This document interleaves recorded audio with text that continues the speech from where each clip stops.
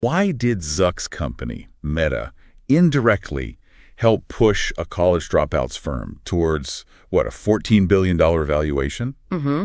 Or maybe framing it differently, what's the story behind this prodigy who built something so vital it's trusted by both the Pentagon and the big tech players like Meta? Yeah, that's a great way to put it. And that question, that's exactly where we're diving in today.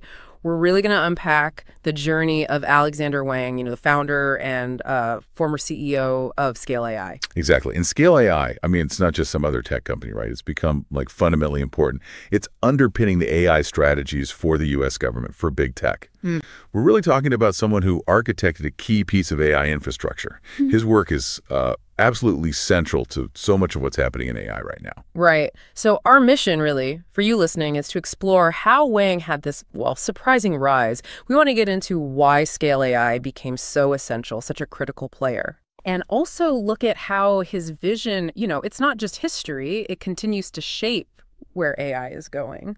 We'll try to unpack the key moments, the big deals, the sort of bold moves that really define him as, well, a pretty fascinating entrepreneur. Okay, let's definitely unpack that journey.